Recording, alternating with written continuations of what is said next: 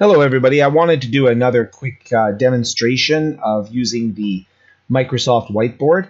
So if I go in to create a video, so I'm just going to create a new video, so actually I'll do that a little slower. So I've opened up my team, so I created a team, and what I do is I click the little video icon to have a meeting right now. So then I can put a subject in here, and I'll call this Whiteboard Demonstration. So I'll do this as whiteboard demonstration. I'll say meet now. And here I am, with my smiling face, blah, blah, blah. I probably should do my hair. Anyway, so what I'm going to do is for this video, I'm going to actually mute my video because nobody needs to see me. So now you still have my audio. So I can mute my audio so I can work there, but that's a different subject. I want to look at the whiteboard. One of the keys that I can do that's really helpful here is I can use this share button. Now I also have different actions here, but the share button will allow me to share any open applications on my screen, as well as the Microsoft Whiteboard. Now the challenge is this whiteboard here has been giving me some issues lately. It's been crashing. So as I'm working with it, it'll just stop responding. So I'm not using that whiteboard anymore. What I've done is I've gone to the Microsoft website and I downloaded the Microsoft Whiteboard application.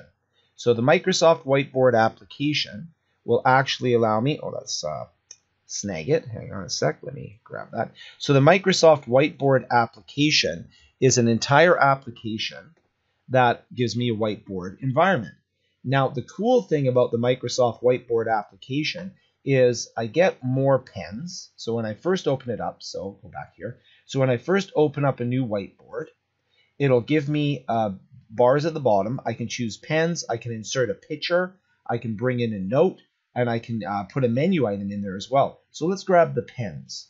So now I'm in inking mode, and what I can do is choose different colored pens. So they even have a cool rainbow pen, right? So I'm using my mouse to draw.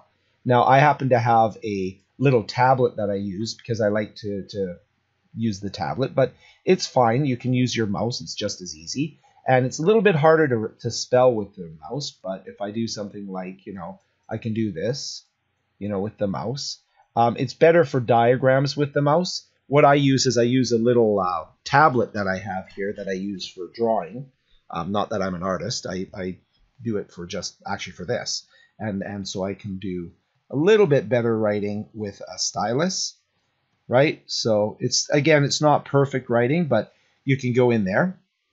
You can hold down the pen and, it just gives you information on the pen, but I can also change the thickness of the pen, right? So maybe I don't want it to be quite as thick. I can make it a little bit thinner. I can change the colors of the pen.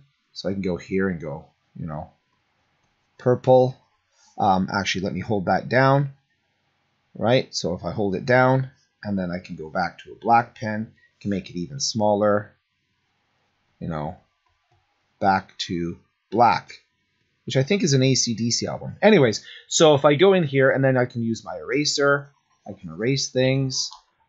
It's really handy if you bring in a picture, if you want to do some sort of diagrammatic thing. So if I check that off and grab a picture, I can then browse into my pictures. So I'll just grab a little picture of an igloo, right? So there's a picture of an igloo, go back to my pen, and then I can have an interactive conversation. So I can say something like, maybe I'll hold this down, right? Hold down the black pen and you hold it and let go. Went really thick here. I can say, that's going to be my entrance to the igloo. And I can have a conversation, grab the red pen and, that's the back of the igloo. What's really cool here is that if I go to erase, it actually erases the text and not the image, right? So if I want to get the image, what I can do is I can lasso the image. So I grab my lasso and just choose, didn't do it so well there. Grab my lasso here. One moment. So you just have to position. It's easier with the mouse to do this, but if I grab my my lasso here, what I can do is grab the whole image, and then I can actually delete it, right? So kill the image.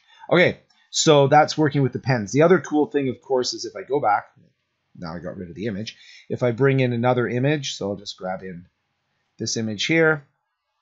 If I grab this image in here, what I can also do with the pens is I can actually go in and maybe, highlight things. So if I want to say, there's sharks out here and this here is too dark, and I can add a critique, and of course I'm going to use pens as well.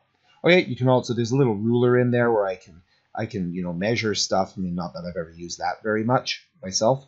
I can go back, take things off, right? So that's another way to clean things up. One of the things that I really like, and take the ruler off, one of the things that I really like about this whiteboard as opposed to the built-in whiteboard is if I go back, I actually save my whiteboards. So then what I can do is once I've got this whiteboard, I can actually go in there and I can invite people to this whiteboard. Not that I don't do that. I usually just share the screen and show that. So within Teams, what I would do here is rather than use this whiteboard, what I do is I can go and share the Microsoft Whiteboard app. Now I'm actually sharing this in the team meeting, and you can give control to it. If I go into my meeting here, I usually go down here and just grab the meeting back. So now I'm in my meeting environment. That whiteboard is shared with participants. This is my screen, and of course I can see my whiteboard, so my view is a little bit different. Their view would be a picture of the whiteboard, and you can give control to it. The other thing you can do is once you're done with the whiteboard, right, you can go and export it out. And so I can take that whiteboard and save it out as a PNG file, and you can put that as a, saved file. So hopefully that was a helpful video and you had a chance to sort of see how to use a whiteboard. Post comments on the video here on YouTube. Oh, I have to go teach. Post videos on the YouTube here, and I'm happy to answer questions. If you know me from work, just send an email to my SATE email, or contact me any way you need help. I'm always there to help. Thanks very much and have a good day. Let me close my recording.